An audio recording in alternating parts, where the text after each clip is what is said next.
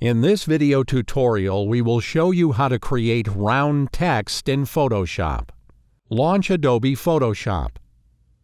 Go to the File menu and choose New to create a new document.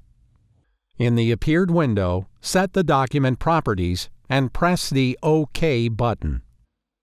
Go to the toolbar and choose the Ellipse Tool. Move the mouse while holding the Shift key and the left mouse button pressed inside the document area to create a circle. Then select the horizontal type tool from the toolbar. Set the tool at the edge of the circle. Type in the text.